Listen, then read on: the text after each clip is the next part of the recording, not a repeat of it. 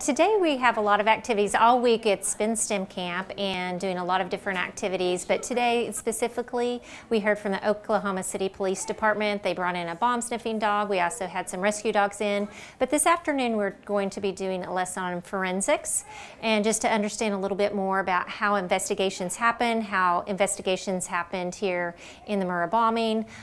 We have people from the Forensic Science Institute at UCO, and so experts coming in. They're going to be collecting their DNA, doing fingerprinting, their shoe print, so a lot of different variety of activities that they would do in investigations. I think sometimes when they're just in the classroom and they just are hearing maybe a teacher lecture, they don't really they don't really internalize that, but when they're here, they see they go in the Gallery of Honor. They see every person that died that day. So as they walk through here, it's very interactive. So again, they're able to look and it almost kind of takes them back to 1995, and so they really can live through it and again see the resilience of the city.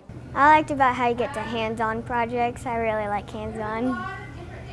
It makes me, instead of just reading a book, hands-on makes me think more of realistic and how I can get the picture of it.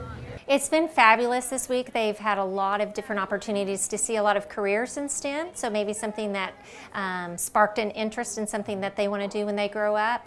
We've had robotics, structural engineers come in, again showing how the building collapsed the way that it did, but changes in construction since then.